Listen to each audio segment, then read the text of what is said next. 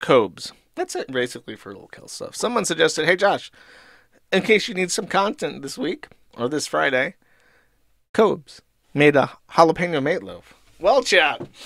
As a matter of fact, Mr. Man at the Internet Thread Poster, I could actually go for a little extra content this day. So, you know what? Jalapeno meatloaf. Let's see what's up. This is from 2 years ago. Okay, this was before the dark times. This is like he's got that sadder Billy Goat thing. He looks like the little guy from Hercules. It's a Pete Cobra style. Cobra. Now we're gonna be making a very delicious meatloaf. Very delicious, chat. It's been We're promised. going to cook off some bacon first. To start off our recipe, we're gonna grab ourselves some naturally hardwood smoked Oscar Mayer thick cut bacon. Oh, Oscar Mayer. That's the brand, bro. That's the brand for the best meats. Okay. That's the King Cobra. He's up there singing. Oh, I wish I was an Oscar Mayer wiener. That's Cobra. Okay, this is a real story. This is true Josh lore. You've never heard before. I know for a fact I've never told this story because I've never had a reason to. In the United States, there was a advertising campaign from the Oscar Mayer Meat Company, and they sell hot dogs and shit. And their advertisements are usually a montage of little kids singing the song, "Oh, I wish I was an Oscar Mayer wiener," because then everybody would be in love with me. That's how it goes. My mom took me to a mall where they were trying to record, and I knew this song down fucking pat. I had it memorized. I could sing it front to back. And they put me in front of that camera, and I completely froze up. I might as well have been petrified by fucking Medusa into a stone statue.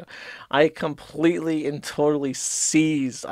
And when it came time for the moment, I didn't perform. It's haunted me. It's haunted me my entire life. I could have been famous. I could have been an Oscar Mayer wiener kid. We need the footage. It never aired. I didn't sing.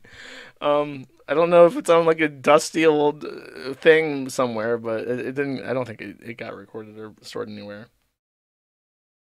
So yeah.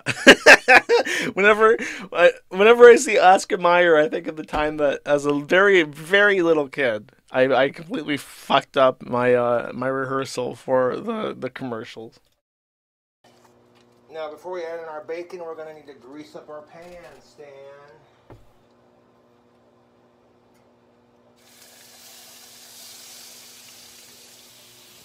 All right, take a look at that. Sizzling.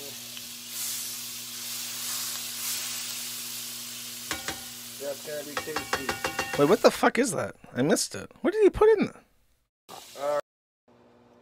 Is that just butter? Grease up our pan stand. Is that just bacon up?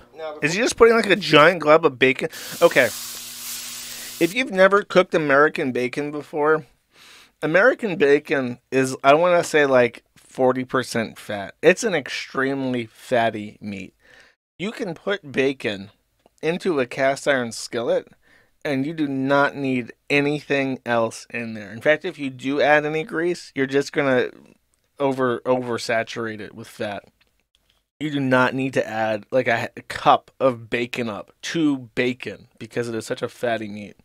That's gonna be tasty. All right, now we need our bacon, and we're going to take that bacon and drop it into the pan full of butter.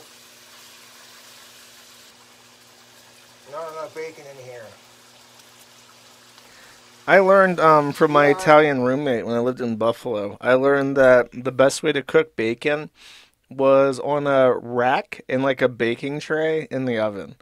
And then you could easily take the fat that fell off of it and put it into like a mayo jar because bacon up is basically just what people used to do at home. You cook bacon and then you save the fat and you added the fat to like your collard greens or your green peas or whatever. You added it to soup to give it like a more meaty, fatty flavor to it, enhance the flavor.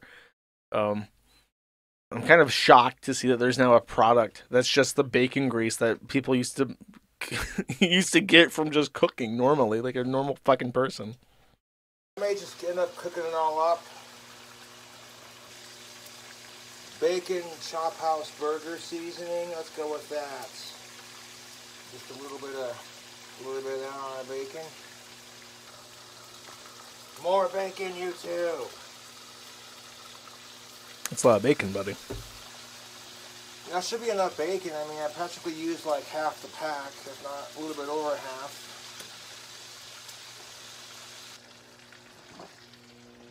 Oh, look at all that bacon.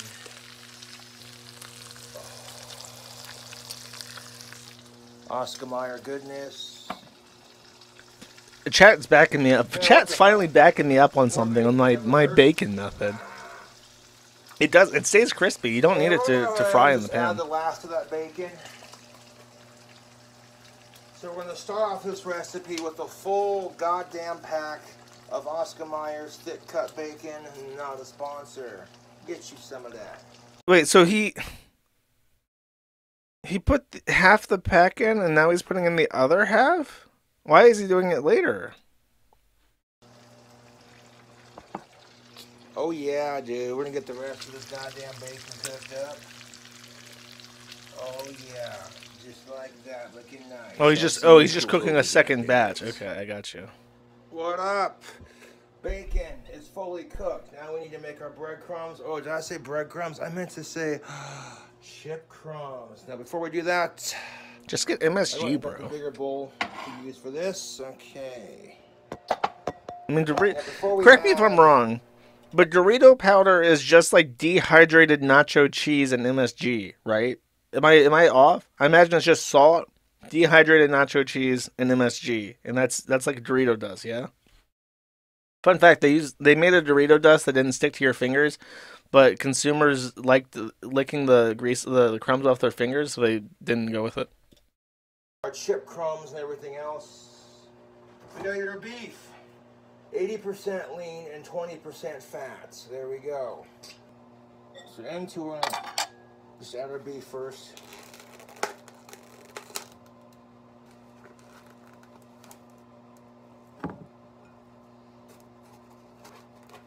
Do we need all of it, really? Realistically?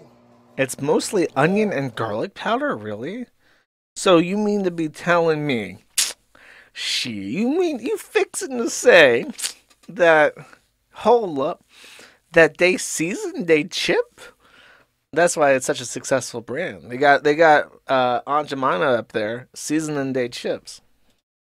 A bit more.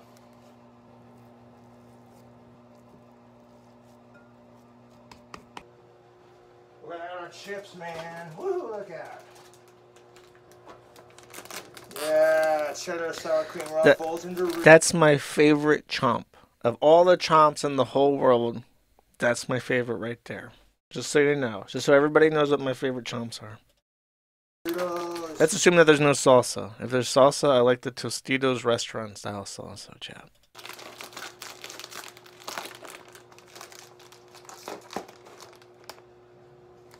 This is being difficult.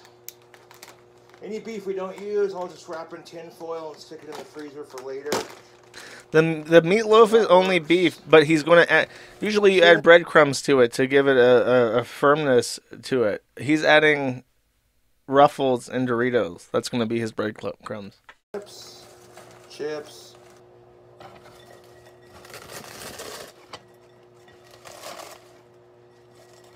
Normally when you make meatloaf, you add breadcrumbs, but I'm going to be creative. I'm going to use cheddar sour cream Ruffles and nacho cheese Doritos. Bitch. Sounds like a bad combination. What are you doing? Now we're going to take our meat. This is the last thing a jalapeno meatloaf sees. Into our meat.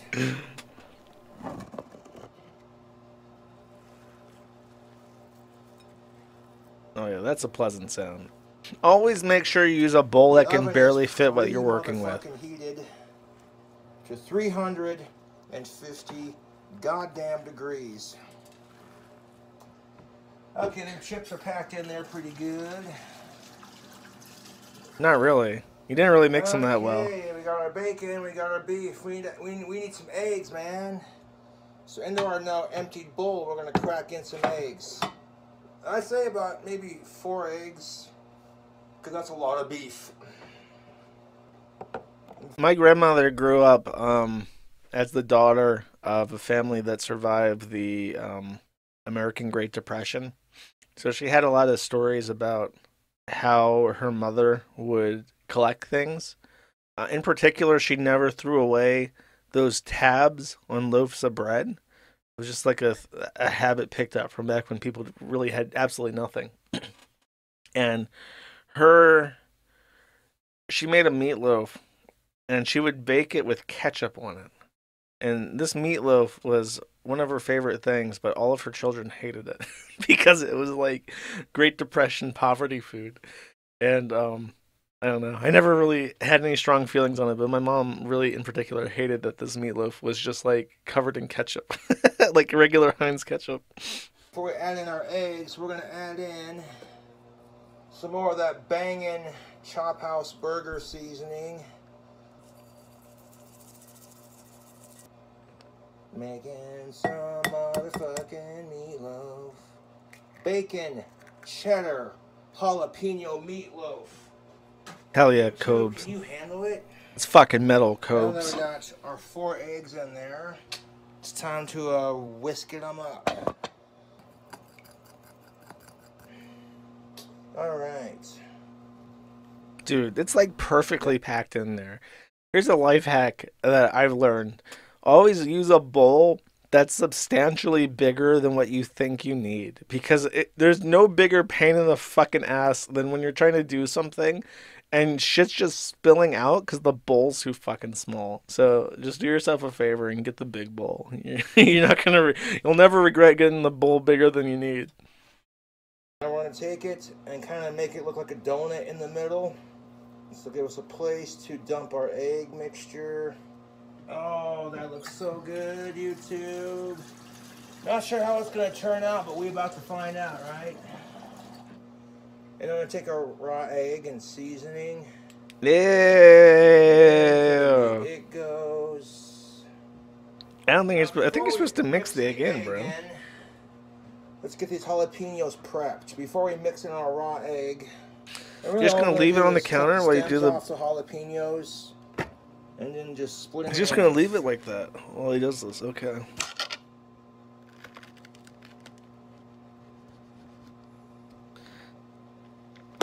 Tip.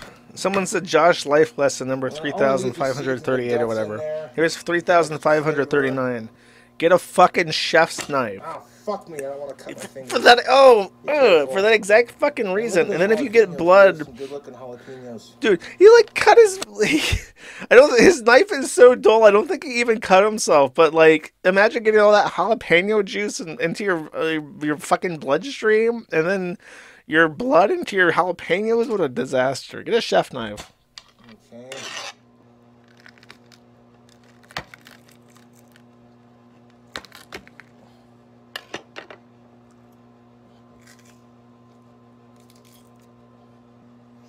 Let's take our beef. He like gave up trying to cut those into rings. Son of a bitch. Fuck! Shit! Spilling egg all over the place. God damn it. God damn it. So yeah, make sure you get a big bowl when you do shit. That's okay, dog. That should do it. It was easy to clean up. 1 second. Shout out to the podcast people just listening to these lovely ASMR sound effects in real time. I got a spare towel that I use for cleaning messes. Oh, he's going to bring out the spare towel, huh? Yeah, you just wipe off the food board with that spare.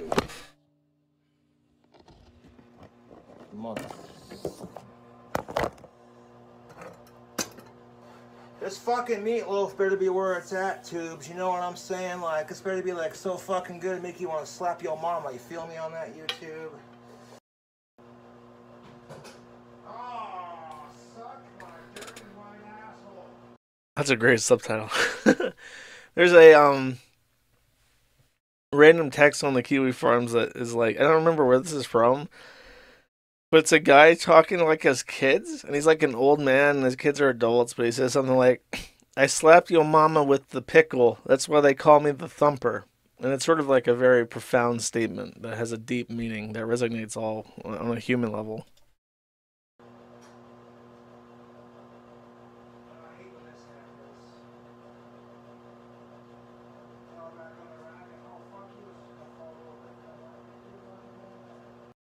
Cobbs is just off in the distance swearing.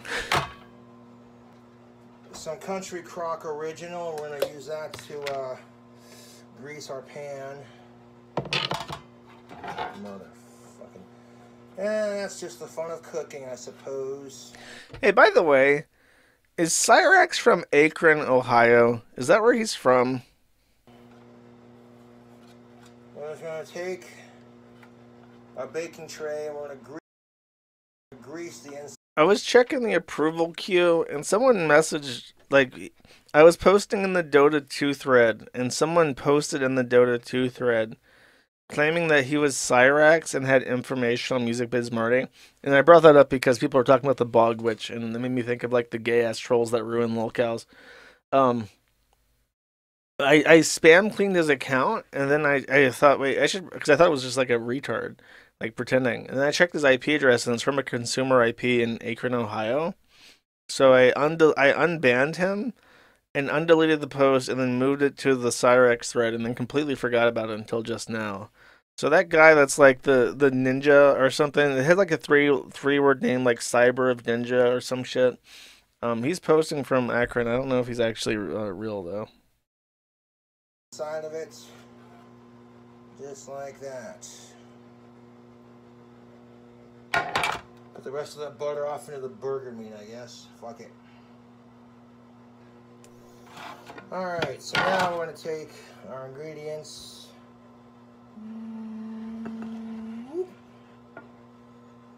Now we're going to take and start lining the inside of our baking tray with our meat.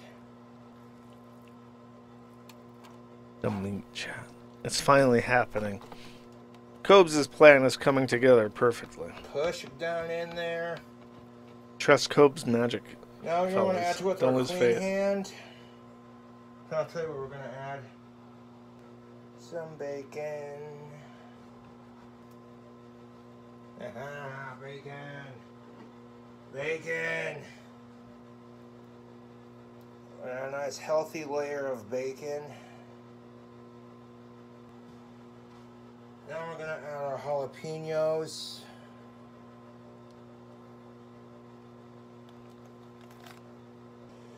A little bit of cheese. Cheese. Basically just making a big hamburger if you had cheese.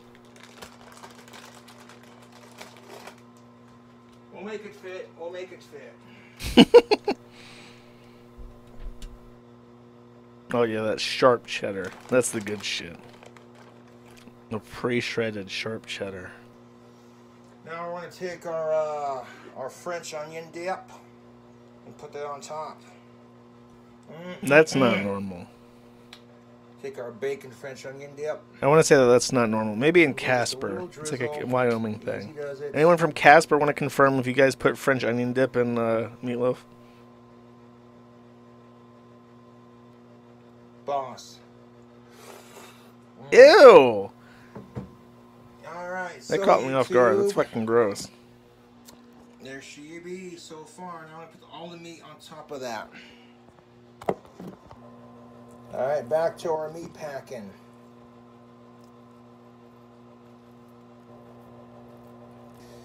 Look at that, YouTube. We had barely just enough room to fit our meatloaf. It's called efficiency, chat. It's a high efficiency meatloaf. Now into our meatloaf, we're going to add the last of our jalapenos. Yeah, he really just gave up cutting that fucker, and now he's just like... Okay, so I'm going to slap this in the I'm just going to cut him in half one time. For a good 45 minutes to an hour. We had some hiccups, but we're getting there. Look at that sexy and mother-loving. Okay, so we did not need this extra pan. We made it fit, dude. We made it fit. Yeah, it may have to cook a little bit longer because look at that. That is a meatloaf if I ever saw one, dude. There we go. Preheated to 350. Top rack action. And hold up a second. Just in case any grease drips out of the pan, we're going to put one underneath it. Just in case. Be on the safe side, y'all. Well, YouTube, that's how you do that. So I'll see you on the next part. Okay, I'm so excited. I'm sorry, I shouldn't look ahead. I'm debating if he's gonna add like a sauce to it. He's gonna add like a jar of sauce to it. On that meatloaf. It's not gonna be done just yet. It's been in there for I've about set 35 enough on minutes fire. now. Oh, fuck me. There's a lot of grease in here.